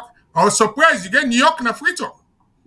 Because people already come out and go build and call on New York. So what's in that it takes on these legal due processes and abuse of powers? Okay, these are some of the things. Number one, you hear this talk about, when I come home, one of the diasporans them. But it's clear, not only with this government, but with even previous governments them. The diasporans who are there, who are within the power structure, the outgoing governments and anywhere, they don't want anybody to come. Because if you want let people in come, then they go invest the money. When I not go just then take them draconian policies then they. But the thing that bothers me the most, if we really love our country, should the director of lands just get the authority for this order, the demolition of property or the taking of property then without court involvement? And then this is even confusing when the man with the comments on this video say, then they'll get two rulings. I think he means rulings of the court, say belong to a particular family.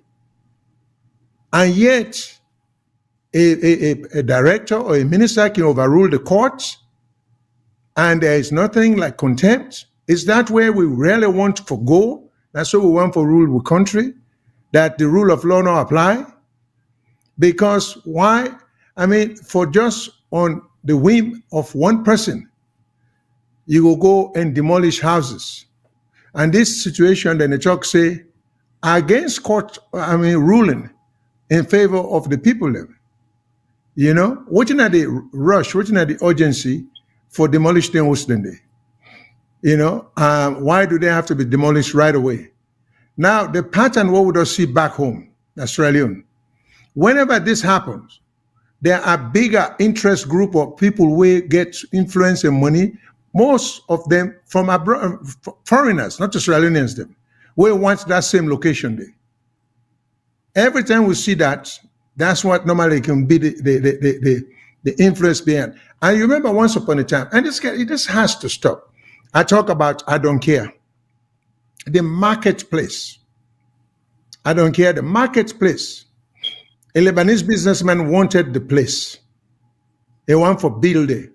He was able, this not to even minister, just a few elders them in the community. Then take the marketplace, then the market, then sell unto the Lebanese. The Lebanese put a two-story house there, Then they begin for arrest and detain young people and will be the protest. Is this the way we want our country to be?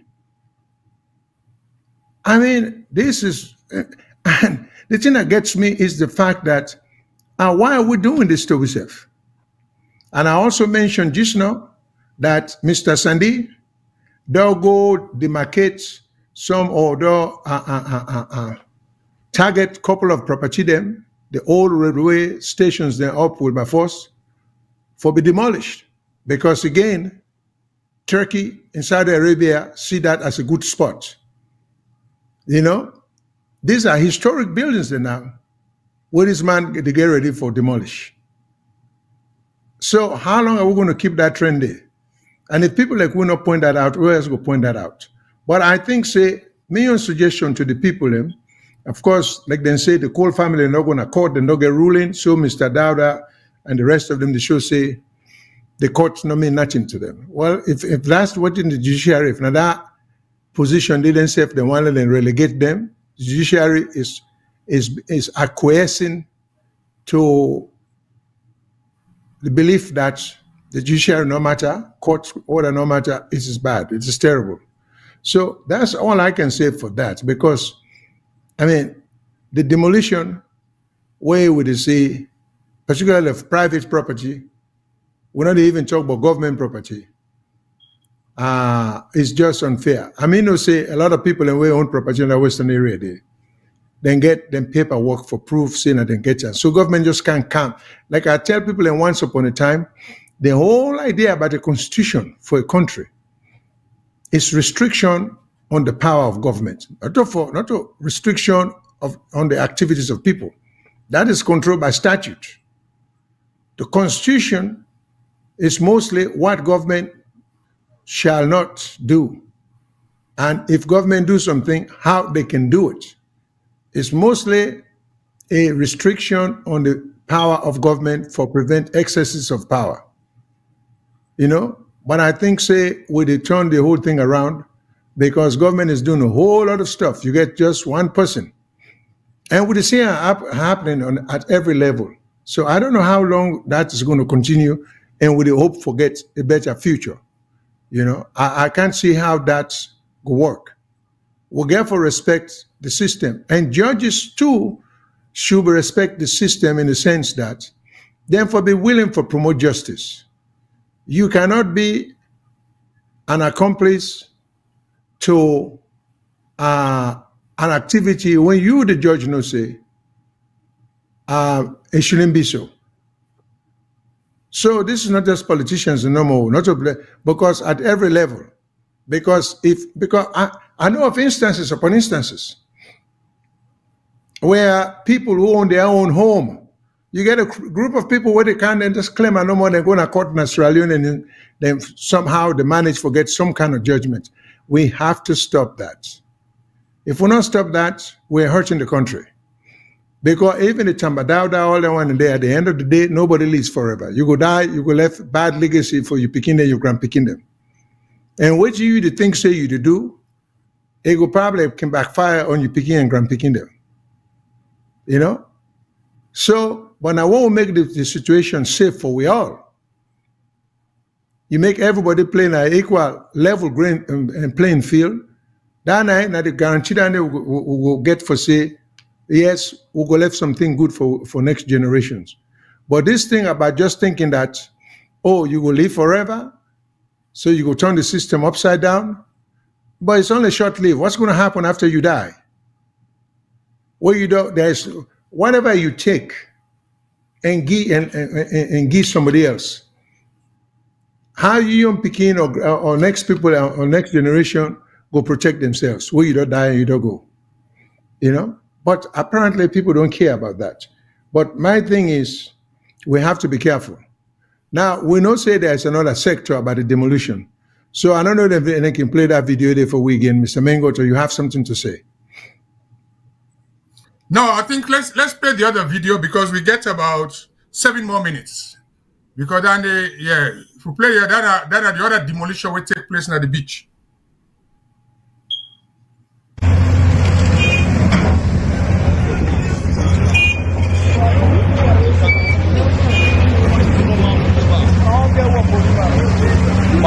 Body candle. Sorry.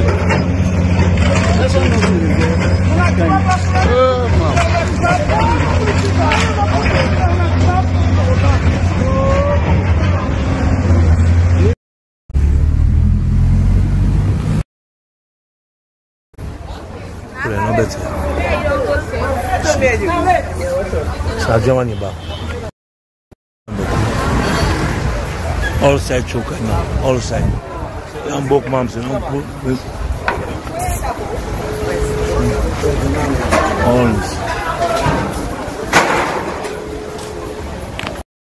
network where they under the Aberdeen branch. Today the community people they call me at the Lonely Beach where I can see massive broken they take place. We not tell well for this government. If we will not say the truth, you know go forge ahead. But we will not say the truth. The youth man in the suffer. They get side who said they can't get a living. Now they don't come broke up. We not say them mind not broken. But the most important place is there. Now the Aberdeen Lonely Beach. Now they broke calm down. Who said the youth man will go get a job tomorrow? His Excellency, sir, at the plead for the youth man then. Let this broken leg stop. If he don't stop, a big slap to the SNPP government. And even the one who don't vote for this government, they don't begin to talk against that. Say, they don't ever vote for SNPP in this government. No more. You see, who said they will get a living? Now, family they don't lay out so. So do Papa government with a plead for do a marriage broken leg stop. Who said they don't stop to make stop there? We get them most expensive buildings there. The most expensive structures in our beach. No, broke. Mamzi, Joy, John's restaurant. One of the most powerful buildings at the beach. So we hope say if they say they broke so, let them broke all. If they broke all, it could be nice. But if they left anyone, now a big problem to this government and what people they say right now at the place. And when they do the broken, me as the councillor the same call me, I come there. So do His Excellency, sir, I still a plea. I still a plea for let this broken stop. Anybody who see this audio, you are there and say, tell to the president, make it see this broken when they go out at the beach. The other people they go out for a short canteen. Because even the people they say they go annoyed. So what are we going to do? So His Excellency, let them go around the table back. Yeah? Thank you.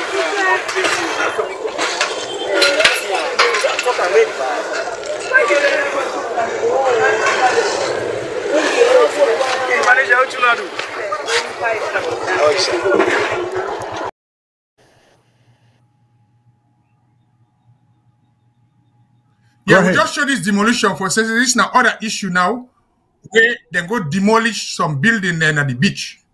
But one of the things that I think so we'll go for look this in together because that Lonely Beach here now one of the main attraction for tourists and get the best.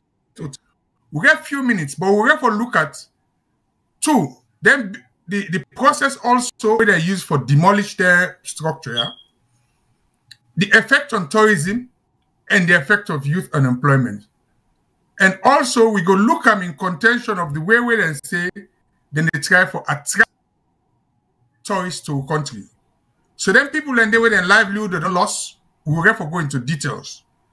We not get much time, but this demolition where they demolish some people and building with, although I've been listening to the video or the interview with the man from the tourist board, in all fairness to them, incident structure, then a temporary structure, they give them permits, and then tell them, say, where they need them, then go get for remove them. But the other two way say is that the structure that they not build according to waiting them in specification. So if you give somebody permit for build a structure, not to you roll for inspect and doing the building for pass up, you know, we don't do the years though you say you can't broke and not be meet your standard. So that left family under they'll say all entire what they do, it affects with people them, it affects society, and people and they take the law into their own hands. I don't know if you want to add anything because we get a few minutes for round up the project. Okay, The only thing I want to add, you can tell the tourist person who you say you listen to, you can tell, say, is being disingenuous. Just like you say. The whole idea about allowing a structure to be put up, whether temporary or permanent structure, is subject to inspection. Somebody in those can't build there. If anybody can't build at the place without permission, then the government, you go blame the government there because that never happen.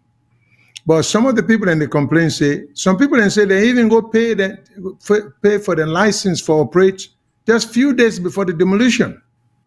And it would seem to me as a matter of due process, even if that's the position being taken by the government, because for me, it's not a persuasive argument for or reason for say, well, they structure them, they will give him permission to be erected for as temporary structure, whatever that means. But when I get a certificate of occupancy, because otherwise the government themselves will give them the certificate of occupancy, when they jeopardize customers then safety. Okay, because if the structure they're not so satisfying that they're not for occupier, then why would they allow them for invite people them at the place there for do business? So they're not to me not to convincing business. Now again, if you watch the trend, and let's watch what's happening. That place there is not being cleaned up because of the reason that they give. You get some other powerful group who want for building that same spot, then they would want to give space. This is what we do. Just watching what happen. That's most likely that's the force behind the whole trend. You see? So how are you going to encourage this investment? And if you're a foreigner, you say yourself, you ought to think twice. Say, well, here they are demolishing a structure because I pay money for can't occupy that same spot they were another structure there. What's going to happen, me foreign investor, I can't put my business in there. Few years from now I die, and my family they run up. What is going to stop another government for can one day and bulldoze everything? Aren't we all better off that the courts get involved in any things there? And why they talk about the courts? It's not that the courts are being run by angels. We're going to forget courts them, we believe in the rule of law themselves. But this thing about demolishing to the point of the MP for that area, they say this taken by surprise. There's a total disregard for lives and property in the country now. And is that what we want at that level? They want Sierra Leone for dissento, when it forbid just survival of the fittest? You know, that the ordinary man not get any protection. The poor man with the hustle day in and day out, thinking, you know, are considered to be disposable. I mean, it's scary, you know.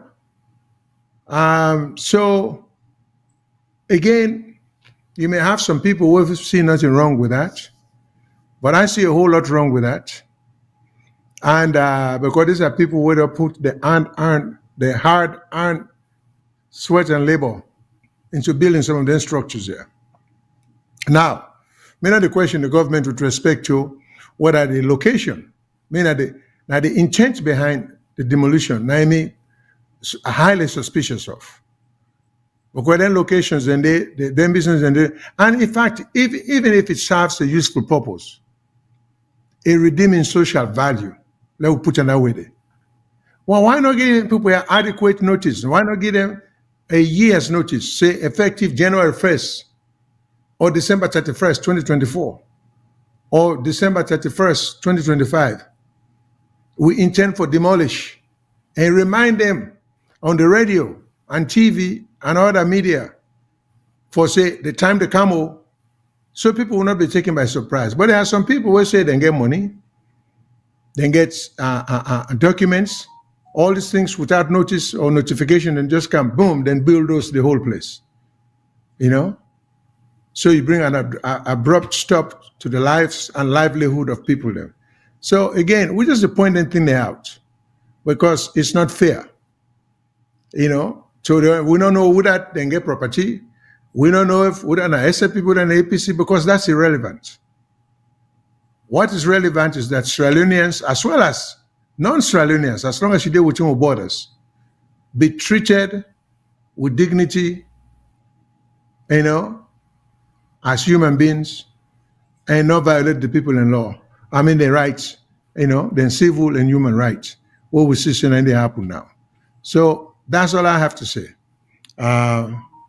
So, Mr. Mengo, that's all I have to say. Unless you have something else, I will say goodbye. Well, I just want to tell my family and thank you for listening to me.